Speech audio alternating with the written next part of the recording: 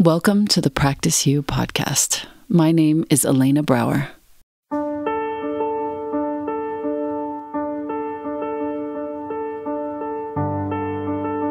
Let's dive into today's conversation regarding life's myriad transitions and how we refine our responses in our relationships, our wellness, our households, our work, and in our practices. You are invited to learn and love and listen with me. Welcome to Practice You.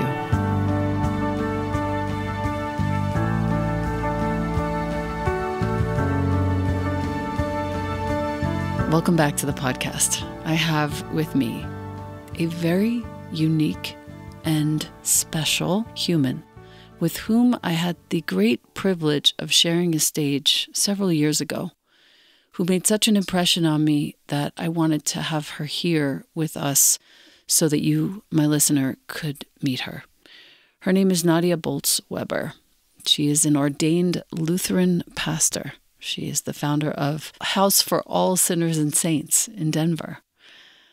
She is the creator and host of the Confessional podcast, and she is the author of 3 New York Times bestselling memoirs, Pastrix, The Cranky, Beautiful Faith of a Sinner and Saint, Accidental Saints, Finding God in All the Wrong People, and also Shameless, A Sexual Reformation.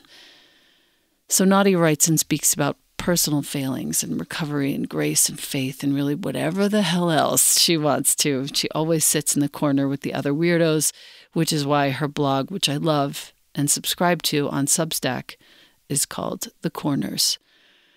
And that's her newsletter. And before we welcome you in, Nadia, as you say, quote, I write and speak about my personal failings, addiction, grace, faith, really whatever the hell else I want to. I always sit in the corner with the other weirdos, and it may feel as though some of us have been relegated to the corners. But here's the thing. From the corners, I can see the whole room. I love the corners. I always have. It is where I will always choose to sit because I love outcasts, queers, the girls who talk too loud. I love humor that comes out of lives that have not been easy. I love sober drunks, single dads, sex workers, and the guy who lost a leg in the war. These are my people. It's so nice to have you here, Nadia. Thank you for being here. Oh, thanks for the invitation. I'm glad to be here. Yeah. I want to talk first about your work in the women's prison. That's something very close to my heart. I'm part of an organization called On the Inside, where we bring sort of creative endeavors, theater, art, music, all kinds of ways of expression into women's prisons. And I know that you do work in the women's prison in Denver, and I would love to hear a little bit about that. Oh, yeah. So there is a Lutheran congregation. It's its own little congregation, but it meets inside the walls of the women's prison and is comprised exclusively of incarcerated women there. Wow. So it's not like a ministry of another church. You know, there are a lot of really kind of conservative churches who have different kinds of ministries in prisons. And I don't want to say denigrating things about them, but at New Beginnings, women who are queer or don't even have a religious background, don't know what they believe, everyone is welcome in that community. And I'm sort of a public figure in mainline Protestant Christianity, but I don't feel super comfortable in most of those congregations, even though they've read my books and they love me. And I feel totally comfortable at New Beginnings, mostly because it's just a wreck. You know, it's like the AV system is aggressively loud, and there may or may not be someone having a seizure in the back row, and women have their dogs because there's a dog training program. So there's dogs at church, and the women who show up, it's so deeply meaningful to them. And so I think it's like the pleasure of having something that's meaningful to me be really deeply meaningful to these incarcerated women as well. Whereas sometimes I go to other churches and it feels like it's the Elks Club with Eucharist. Like it's just not my vibe at all. So, yeah. The Elks Club. Do I have your permission to read an excerpt from your recent sermon in the prison on All Saints' Day? Yeah, man, go for it. So good. I mean, in the Lutheran tradition, saints aren't a special category of people who happen to be the opposite of sinners. In the Lutheran tradition, saints are just regular sinners who happen to be forgiven. That's all of us, by the way. But the thing I wanted to talk about today is how some grief is more complicated than others. Like, it's difficult to grieve a parent you loved, but who was also a terrible mother. And it's difficult to grieve someone who we could still carry guilt over not treating as well as we could have. Or to grieve a friend who for sure slept with your man. Note to readers, this line may not have flown in a traditional church setting, but it got an applause break in the women's prison. True. Unbelievable. And I totally feel that.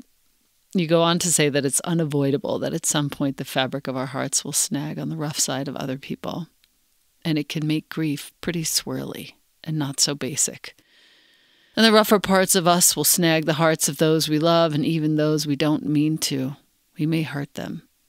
And when we die, the grief they feel will be complicated too. The whole thing just makes me cry. Yeah. The whole damn thing. Like, yeah. First of all, I just would like to thank you so much for putting words to the complexity of grieving someone who mistreated you or grieving the loss of someone whom you mistreated. These are things that we don't really talk about anywhere. Right. And I want to thank you. And this is really what I wanted to introduce to our listener today, because this is important shit that we don't address in words. You know, we sort of address it in our meditation, or we address it in prayer in church, or we address it in the synagogue, but we don't really talk about it. What has led you to this deep well of insight around grief? Well, just fucking paying attention to reality. And also my own grief, you know. Yeah. I've had deep grief around friends who've died by suicide, and that feeling of like, if I just called them last week when I thought to, you know, the sort of guilt that we carry that accompanies a lot of our grief complicates it. And basically, I have what's called a low theological anthropology, which is just this like fancy way of saying, I just think my view of human nature and what humans are capable of is pretty low. Now, that's not to say that I don't think that we're also magnificent at times and capable of great beauty. I know we are, but I try to never underestimate my ability to fuck something up. I try to remain sufficiently suspicious of myself. And a lot of the circles I travel in have very high anthropology. A lot of self-help stuff is like, if you can imagine it, you can create it. You can be anything you want. If you just have really positive thoughts, you'll stop being the shitty person you've always been. And I understand why that sounds hopeful, but when you actually play it out for any given amount of time in an actual human life, it ends up filling me with more despair than anything. Because if I can self-improve myself into a state of not being an asshole anymore, and I've worked really hard to do that, and I haven't managed to do it, then I'm irretrievably broken. Where's the hope?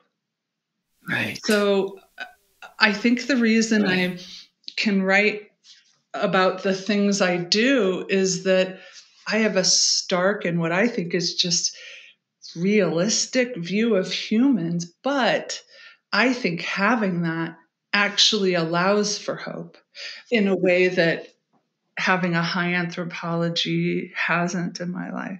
And part of it's just, you know, I've been in the rooms of Alcoholics Anonymous for 30 years, man. It's like you see actual reality there. People aren't that lofty. You don't get there by having killed, you know, just killed it in life. You know, it's not like you get there because you're desperate. And what I've seen is actual transformation. So if what we want is transformation on some level, in my experience, it's come from the outside more than from the inside. And that's a very countercultural notion right now. But for me to actually experience transformation, it's usually because something knocks me on my ass. It's not usually because I just strive to improve myself. So thank you for that. Yeah. You know, I appreciate the reality of that little conversation. And I think also there's an important tangent, which is not really a tangent that we have to go on. We met on the stage because of our shared commitment to sobriety. And that was a really sweet conversation, if I remember correctly, really moved me. And I would like to talk a little bit about sobriety and what that means for you, what that has been to you these last 30 years. I have 8 as of now. I'm feeling so much better than I've ever felt in my skin because of it. But to this point, I like the idea of talking about the fact that usually when there's a transformation that's happened, it's happened because of something that happened from the outside and some way in which you alchemized it from the inside, not because you were hopeful and manifesting. I can't even. Yeah. That word. Yeah. Yeah, I think, being in AA, there's this lovely line that says, like, we find that God is doing for us what we can't do for ourselves. And I love that. And I always just find that's where my hope is located.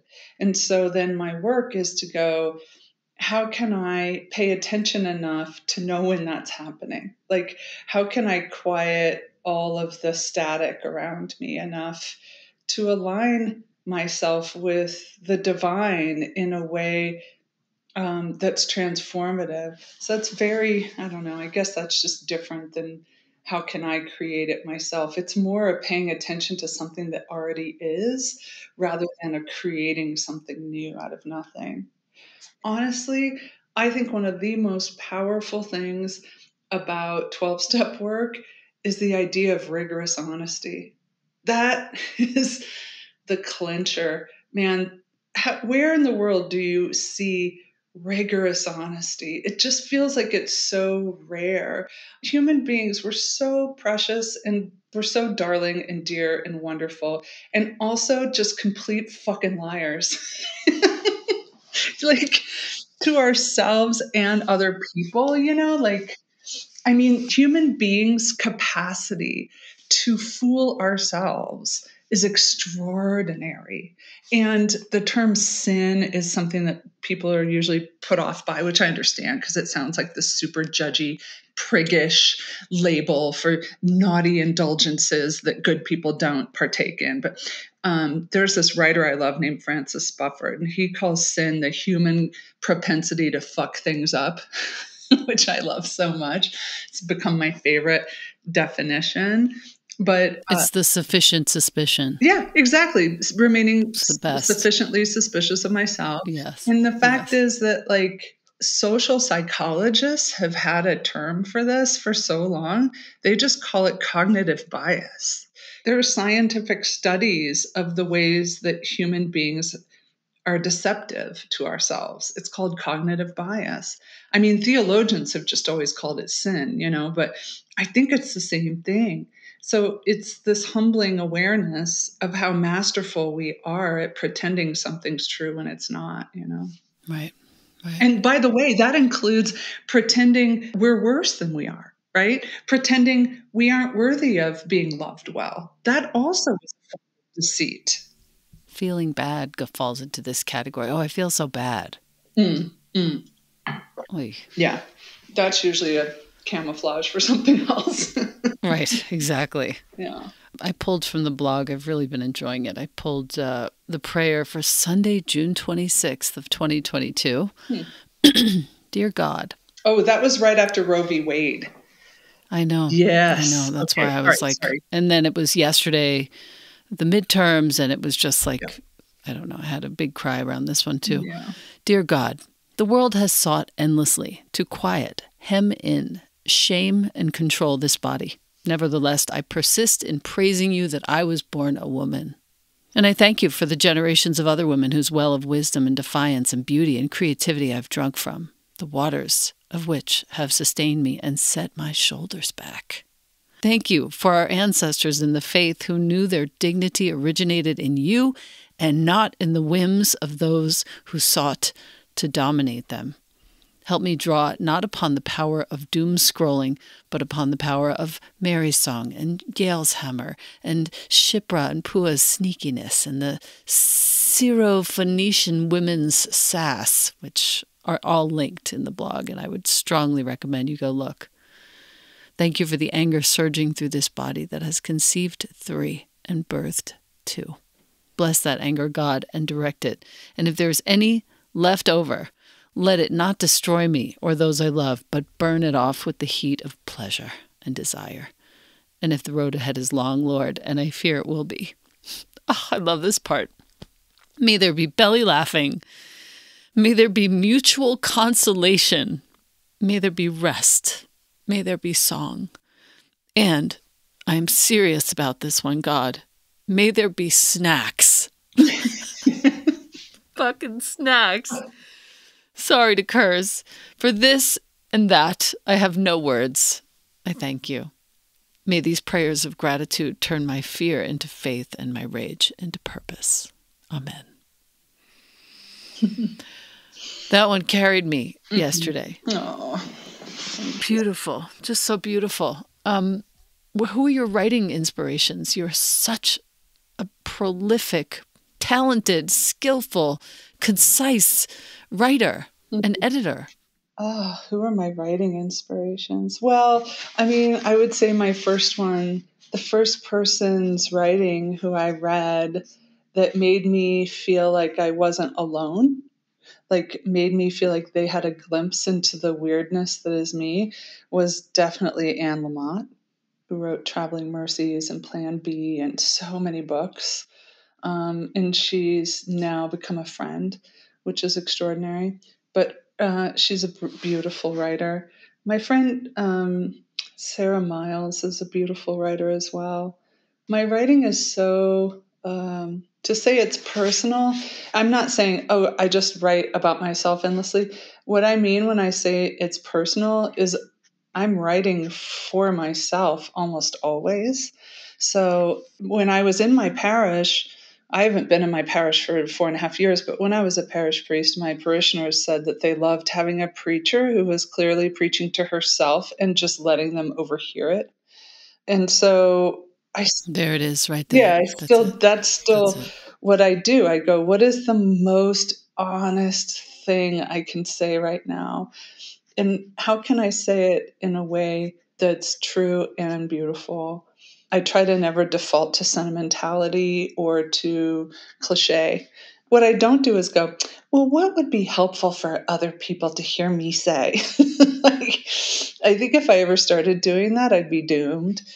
It just wouldn't sound like you. No, and I'm just super lucky that other people seem to be fucked up in very similar ways to me.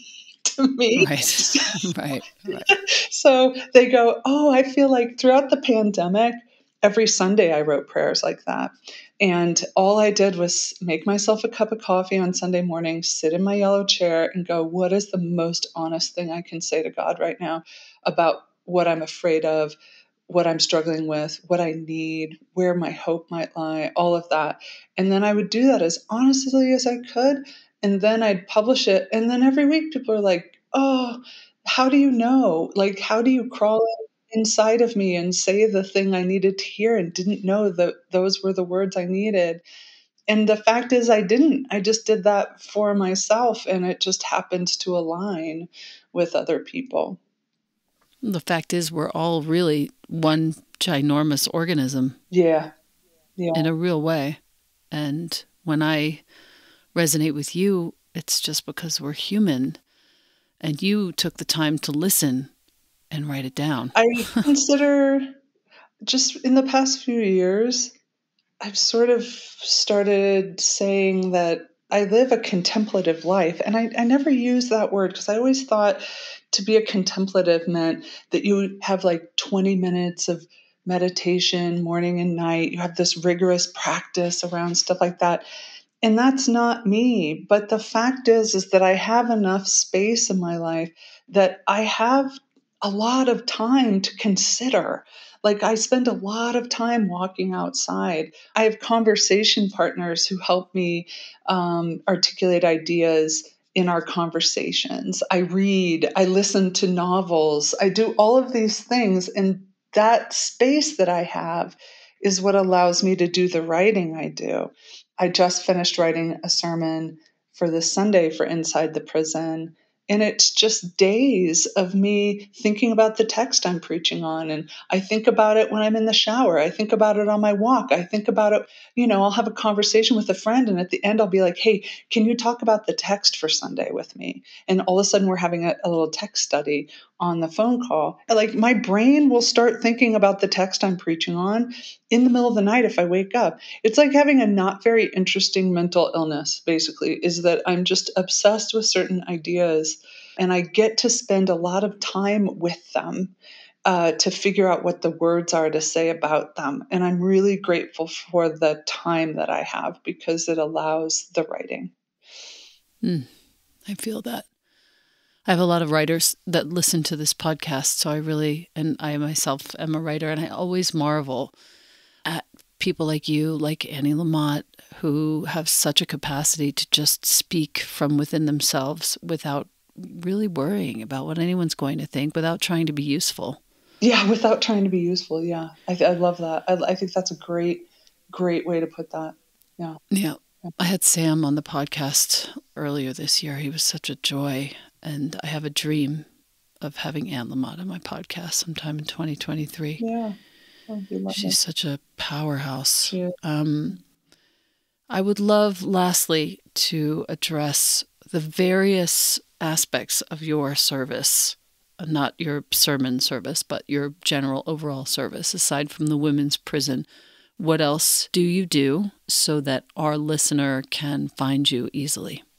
Oh, not very much. If I can help it. As little as possible, actually. I do up to one thing a day. Right. That's the max. Let's see. No, I have a very small life here, I really, I do. When I leave, my life gets bigger, but here at home, it's small. Well, I write on the corners at Substack, and, I might be getting back to my podcast. My first memoir was optioned to be made into a TV show. So I've been spending months creating it with the showrunner from Grey's Anatomy. So we're pitching it Monday to FX. And so there's a possibility that will be created. We'll see. And if that, wow. Yeah, it's weird. Hold the line for just a moment. Wow. That's Pastrix? Yeah. Yeah.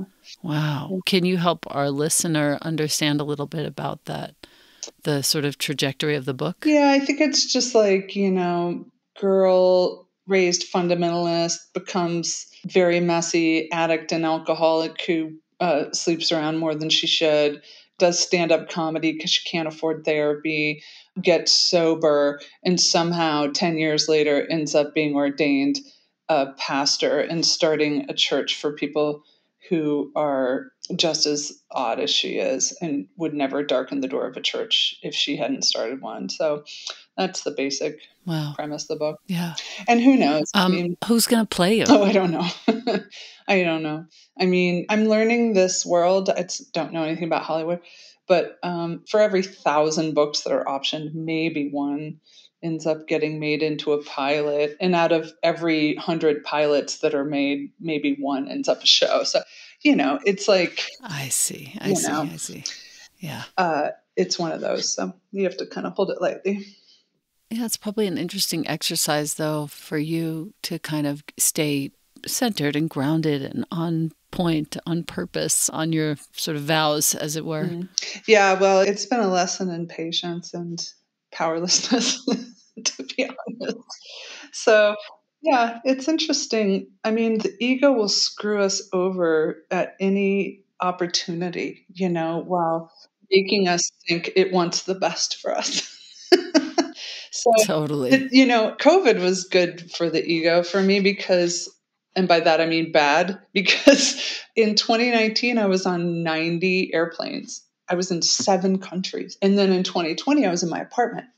And so it ends up, there's no business class seating in my apartment. And It ends up. yeah, I'm not special in my apartment. And so it was this whole recalibration of who I am. And the thing that I keep saying is, like, if somebody had asked me a month into COVID, do you think you could do this for the next 13 months? I'd be like, no, I can't. There's no way. I can't just stay in my apartment. But it wasn't that I couldn't do it. It's that I was not yet familiar with the version of me who could do it. And that's who I met, And so now my practice is to try to not default to a pre-pandemic version of myself, and to try to figure out who I am now, And so anyway, yeah. That is profound. I'm silent because I'm actually celebrating right now the version of you and the version of me that have emerged from this pandemic. It was highly challenging and highly important, I think, for many of us. Yeah. To meet that person. I know. And there hasn't been a human society that has surrounded itself with quite so much comfort and convenience as ours, and then seen it as normative. And it's not normative. In the history of humanity, it's not normal. And so we had less convenience and less comfort, and it was a crisis. So I don't know. In a big way. I know. So, but I don't know if you've ever read Sebastian Junger, but I was on stage with him a couple months ago, and he's an anthropologist by training, but he was embedded with soldiers and wrote that book Tribe, which was so powerful. But he said something I can't get over, which is, throughout human history, life has been very traumatic. It's brutal. Human life throughout human history has mostly been brutal. And he said, but what that tells us, babies born today are biologically identical to babies that were born during the Ice Age. Okay. So we have the same hardware. The hardware hasn't changed. And we are wired to be able to survive trauma. If trauma was incapacitating for a lifetime, like people seem to think it is right now, literally our species would not exist. We are wired to heal from trauma, to get over it, to not have it be incapacitating. And I think that is a tremendous message to be talking about right now, because the definition of trauma has expanded so much to include anything that made us sort of uncomfortable or unhappy. And I think there are ways in which it's crippling. So I try to remind myself, I am part of this group of social primates that has been on this planet not that long, but that we have this beautiful wiring. We have this ability to survive horrible things. I think that's extraordinary, and still be okay. Yeah. Such a beautiful way to actually end us off with that sentiment for our listener. Ooh, where can our listener find you? Let's see, thecorners.substack.com. I think that's it. I should know. That's the one. Okay, I should know. If you liked one sentence that Nadia said today, go to her Substack. I promise you will never be disappointed. It is so rich, layered. It's just beautiful. I'm the Christian people can stomach. I think that's going to be on my business card. I think you should put that everywhere on your forehead. I'm the Christian people can stomach. Last question, actually. I have one more question. What's up? Sorry. I want to understand the difference between all the different variations of Christianity. Can you enlighten me, please? That is a huge question. Okay, I know. I will say broadly, until about the 16th century, basically what we know is Roman Catholicism was the only game in town. And then there was this Augustinian monk named Martin Luther. And in 1517, he wrote down 95 things he thought were pretty screwed up about the church, and he posted them on the door of the Wittenberg church. And he said, let's have a conversation about these things because I think they're pretty whack. And that's what started the Protestant Reformation. And so the traditions that are just one step away from Roman Catholicism are Anglicanism, which we know as Episcopalians, and Lutherans. So we are very old in our traditions. And then what happened is it spun out into a million little tiny other traditions, things like Baptists and Anabaptists and blah, blah, blah. So in the States, we have Roman Catholicism, we have some Eastern Orthodoxy, which is kind of its own thing. And then in Protestantism, you have mainline Protestants. So those are our Methodists, Presbyterians, UCC, Reformed, Lutheran, Episcopalians. And they tend to be a little more progressive, many of them ordained women, stuff like that. And then you have evangelical or free church traditions. And those run more like the big churches that have the bands on the stage, and their pastors don't have to go to seminary, and they have a lot of sort of political leverage and social conservatism.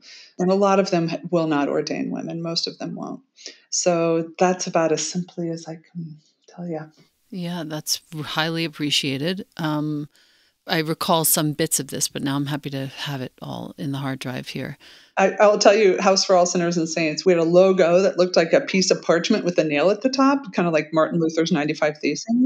And we had T-shirts that had that on the front, and on the back it said "Radical Protestants nailing shit to the church door since 1517." Oh, that's genius. Those were our church shirts, yeah. I got it. When you said that, I was like, oh, of course, I remember that story from history class. Yeah, and of course, that's what you chose, because that is what you do with every moment of your world, is just to ask the question. Well, and I'll tell you, this is something people might not intuit in my writing, but I'm actually a really Orthodox Lutheran theologian. So much of what I say in my preaching and in my writing, you really can ideologically sort of trace it back to Martin Luther. Yeah. It's not that original.